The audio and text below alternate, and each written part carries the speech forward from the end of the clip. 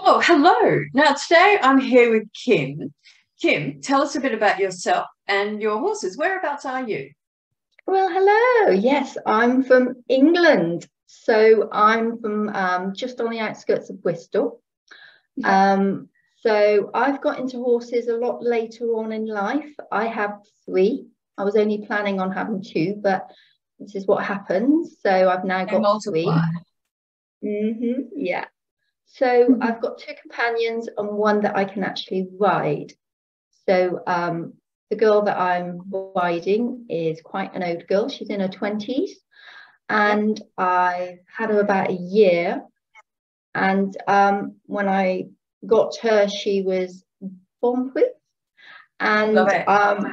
yeah, so she had all the gadgets on her and a martingale, a saddle that Mm. didn't fit. So I had this horse, and slowly but surely she started to show me that she wasn't happy with a couple of things.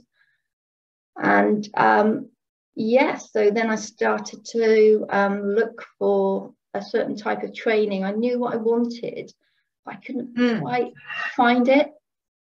And I remember listening to quite a few podcasts when I was out walking the dog, and I came across the Kandoo one. It was Okay. very quick. And within the first one, I suddenly thought, oh, I can do this. This is something I can actually do, because Yeah. it broke it down into small, achievable steps, which I really liked, not just from the horse's viewpoint, but also for me, of where I Yeah. was able to position myself. And then I started to listen to a few more podcasts of Kandoo, and then went on the website and joined up for the free training. And it just got better from there. And I just thought, Yeah. oh my God, I can do this. This is something that I And finally. so tell me what sort of changes since you joined the Gold program, what sort of changes have you seen with your little mare?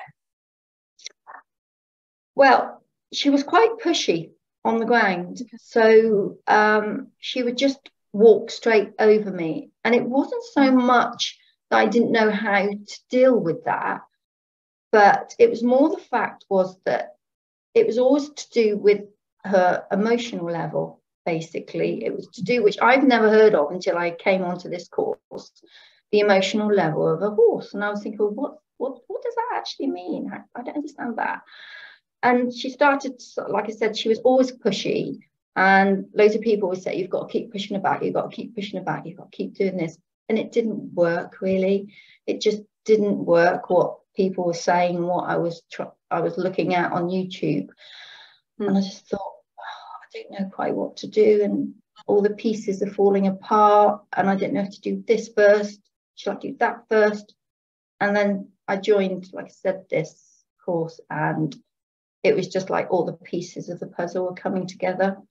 And Yeah. then what I found for me was give to the bit. And whilst it sort of seemed like an easy concept to do, there was so many other factors that you had to take into consideration. So I just thought, oh yeah, I can do this. It's fine. We'll give it a go, and we did. And it wasn't something that I personally could do straight away. I had to think about my position. I had to think about the horse's emotional level, where it was at that particular time. I had to think about how we were going to work together, how I could control my emotions if it didn't quite go to plan. Um, Yeah. those things. So It's interesting because I remember when you first joined and we had discussion about this, and we're on opposite sides of the world. Um and what I really appreciated and what was fabulous was you filmed yourself teaching her give to the bit, didn't you?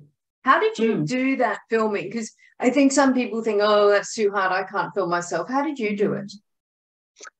well, I got the right equipment to start off with. I mean, I Okay. first of all, I did it on my phone. Yeah, So on your there's a phone. Yeah. yeah, so you can do it on your phone quite easily. You don't need to buy all this gadget, all this stuff really. So I did it on my Yeah. phone. I took advice from one of your videos about how to video yourself and how to position yourself so you keep yourself in the frame. So I did that, and then I started to think, well, actually, I'm going to be using this quite a lot. I'm going to get a small little camera that, you know, attaches to things, and that's what I did.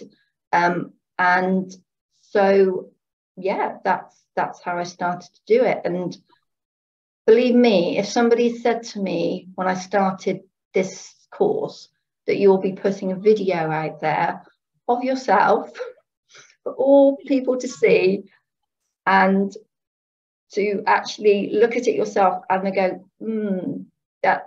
okay, I've got that little bit, that wasn't right. And then to have you come in, Kate, and work with me and tell me in a really kind way that actually you need to position yourself differently, Kim. Okay, that was really good, but can you see where if you were to do this, this would happen?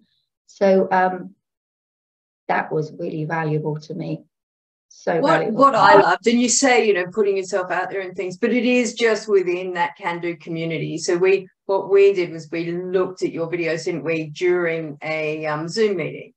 And so that meant that the other people at the Zoom meeting had the benefit of being able to see the advice that I was giving you, which was, as you say, simple things like perhaps stand a bit further back, or perhaps raise your emotional level a bit. Can you see she's sort of drifting there? And what I love about that is that, you know, there's always somebody that's willing to do that. And it's so helpful for everybody else, because it might not be a problem that you're having right now, but you might have it with another horse. And I think I remember with your mare, she just wasn't quite in the engagement zone, was she? You just needed to lift her emotional level just a little bit, just to get her thinking a little bit more. Was that right?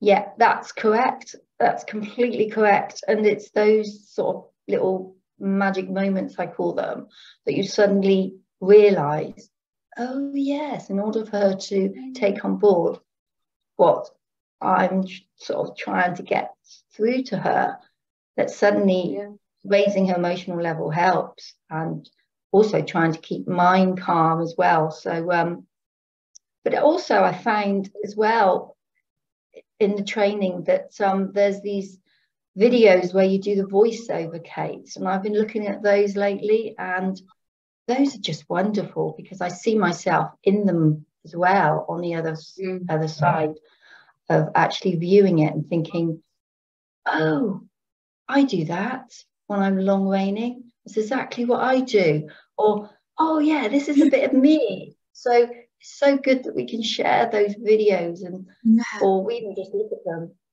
and they're just great. Isn't it? And I think that's the word. It's the sharing, I think, in the community that really makes the difference, because everybody contributes, you know, and in one way or another, we all come together for a common purpose, and it's, you know, to do the best by our horses and to have safe, sort of happy horses, which is really what we all want. So fantastic. Well, thank you very much, Kim. That was really nice to chat with you, and I hope to see you in a Zoom meeting very soon. Yes, definitely, Kate. I'm always at the Zoom meetings, so I look forward to seeing you. And all right, bring us some video next time, will you? Okay, yeah, I'd love to. Okay, fantastic. All right, I'll see you soon. Okay, bye.